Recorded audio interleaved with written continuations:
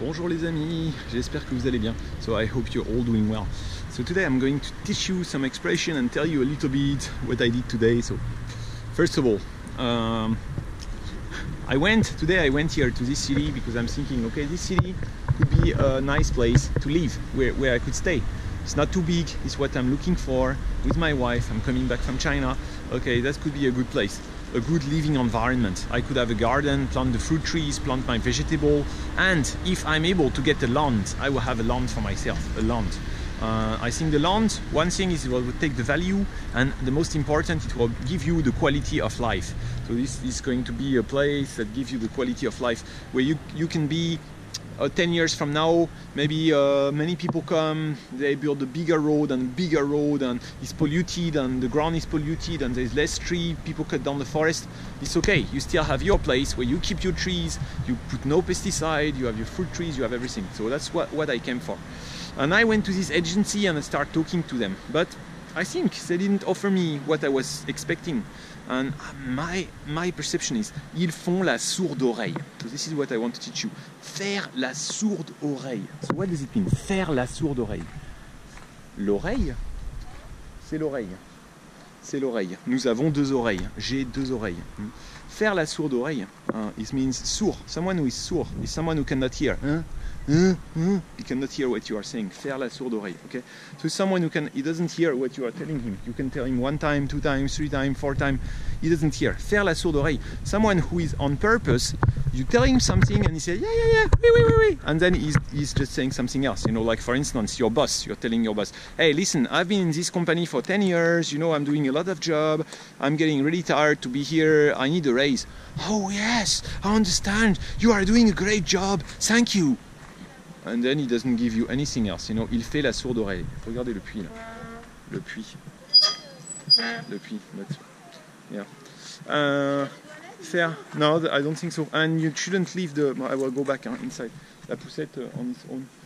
Maybe over there. Ah, si, WC over there. Les toilettes. WC. Even in France, you have WC. Let me go back inside because. So I think faire la sourde oreille. Il fait la sourde oreille. So instead of I will ask him 1 hectare, which is 10,000 square meters, and I give him my budget, and then he said, no, it's better you are closer to the city. It's better you do this. It's better you do that. And me, I ask him, I want to be close to the forest. I want him to be in a place that's very quiet, very peaceful. And then instead he's like, instead of pushing me a little bit outside of the city to find this, and he's putting me next to the city, and there's not much, you know.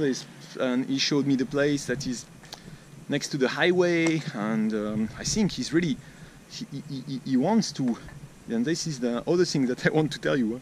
Il veut me, we say, this is a little bit the slang, the bad word. Il veut me refourguer ce qu'il a. He wants just to push the offers that he has. For him, it's more benefit. Maybe the customer tell him, or the constructor tell him, we have this land, and he can make more margin on it. And il veut juste me vendre ce qu'il a. He wants to sell what he has. You know? Me refourguer. That's really the way I felt. So let me check because I have the trolley here. Okay, I will just stay here because my wife is not here anymore. I really felt this way. I really felt il veut me refourguer ce qu'il a. He wants to give me whatever he has. So he has some house that's not very nice, some land that is in the highway. It's a new construction, and then you say, oh, that's good, that's for you, you know. But hey, come on, I know what I want. You know, I am not. You know, I'm not stupid. This is what I want. Okay, now you can show me what you have. But either he doesn't have what I'm asking him, he really doesn't have it, and maybe you cannot find it here. But if he doesn't have it, I know you can find this, and you just have to go a little bit farther away from this city. But maybe he doesn't have the offer over there, so maybe I should check some other place, other agency, and go a little bit outside of the city. And maybe he simply. So that's one explanation, you know. Or maybe he's just looking for his own interest. Or I can make my money. This customer, I will try to push him there and offer him there.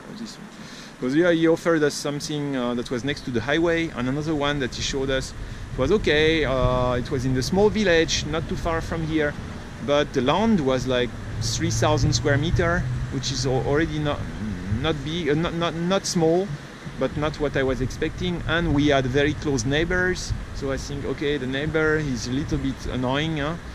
They will be watching the TV. Maybe if you do the barbecue, you need, when you start to have neighbors who are very close to you, you need to be very careful, because you never know who is going to be next to you, huh? And of course, I understand that it's not easy, huh, to have this, huh? It's not easy to have this. Some people,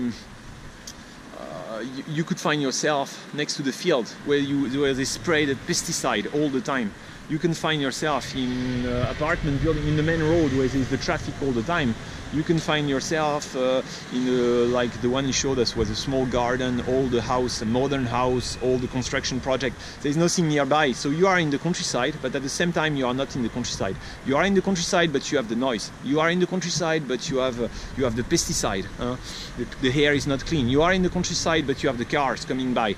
You are in the countryside, but if you want to take a walk and go in a nice place, then you have to take your car.